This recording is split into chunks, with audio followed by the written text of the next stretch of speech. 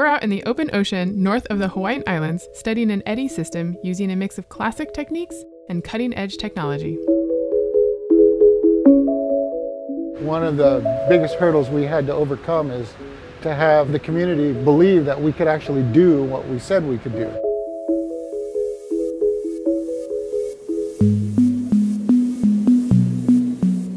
% of the oxygen we breathe comes from microbes in the ocean. We can detect their activity at the surface by measuring chlorophyll using satellites. But there's actually another layer of chlorophyll deeper down in the ocean. This is called the deep chlorophyll maximum, and it's much harder to explore. Typically, when we sample the DCM, we send down a CTD rosette, which takes a vertical snapshot identifying the depth of this chlorophyll spike. On this cruise, we are, for the very first time in the open ocean, using autonomous robots to find the DCM. We deploy these vehicles with a mission to dive down, find the DCM, lock onto its signal, and track it for days at a time, taking samples of seawater alive with microbes right where all the action is. Over days, the AUV locked onto the isotherm and firing samples, and the AUV nailed it. This is the same instrument that you'll find inside the long-range AUVs. Each one of these cartridges is almost like an experiment itself. In this particular instance, we're interested in archiving samples for doing genetic work. And so we have a chemical in here called RNA later, and that effectively preserves the cells. When it locks onto that isotherm and stays there, taking water samples, it's in some sense nearsighted. It doesn't know the water properties above it or around it. So the tracking AUV, OPA in this case, we call it cork and screws, surveying in circles, in simplified terms, around it and taking measurements, temperature, salinity. Then with this tracking AUV's measurements, we also know contextual information. Now we have the capabilities of autonomously running instruments 24 hours a day, doing profile after profile. It's going to be a massive amount of information, and I really think it's going to help us answer some of these questions. It's a mixed blessing, then, isn't it? No, never. More data is always better.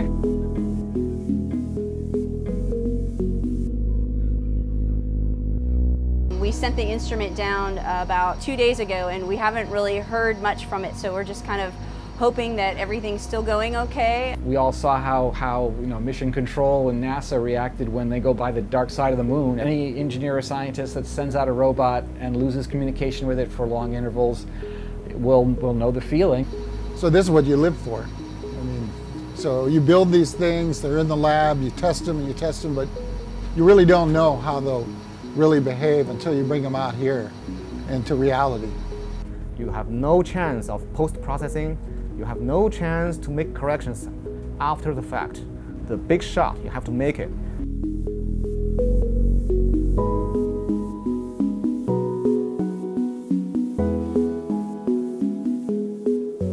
We had a few problems with our float. It's supposed to surface every 6 hours, and we still haven't heard from it, and it's been 24 hours.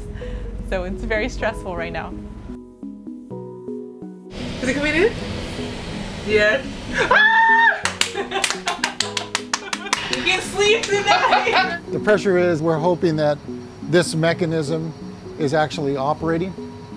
The carousel is turning, that the actuators are pushing the right reagents in the correct order and timing. So that I don't know if that's happening. And so that's what keeps you up at night. In 40 hours you'll be able to have a nap. One way, whether I'll be crying in my beer or sleeping soundly, that's when we'll know.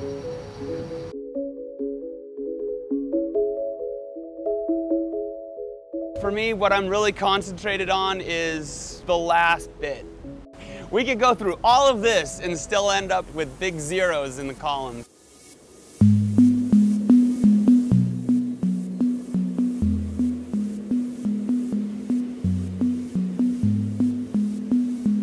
There's always going to be things that you need humans there in order to actually understand. But the more we can port that knowledge, that technology, onto instruments like we're deploying here, AUVs, gliders, profiling floats, wave gliders, the broader our understanding of the baseline of these ecosystems is going to be. Finally, we got it on deck. We got samples back, right over there, in that yellow vehicle in the belly. Yeah. So very excited. There'll be a lot more experiments going on. We'll have incubations on deck. We'll have incubations in the ocean. It'll be a really exciting lake too.